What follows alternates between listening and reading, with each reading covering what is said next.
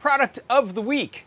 My product of the week this week actually have been bummed because these have been out of stock for a while, but they are back, and it is the Trinket M0.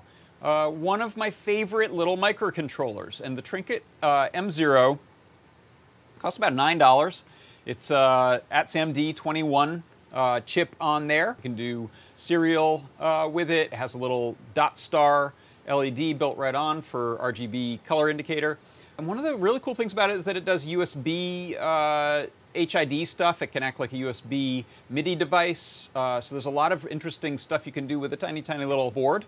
And my friend and yours, Todd Kurt, recently built a little module that's based on the Trinket M0, and I'm going to go ahead and demonstrate it over here at the workbench. There's a module that's new in my little cigar box rack here. This is a synthesizer, Eurorack synthesizer, and this is it, the Trinket trigger.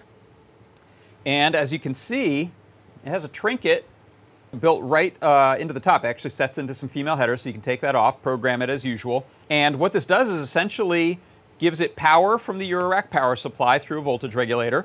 We have a couple of resistors to protect plugging two outputs into each other. And then there's these two outputs, the B and A. B is used for sending a gate pulse, and A is used as a control voltage that can vary.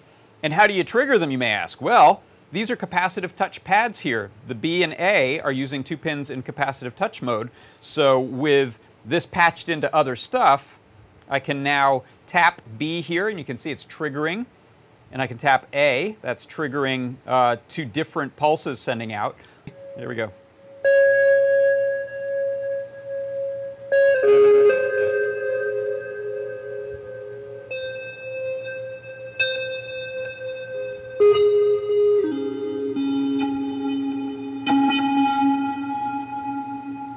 All of that based on a lovely little Trinket right there.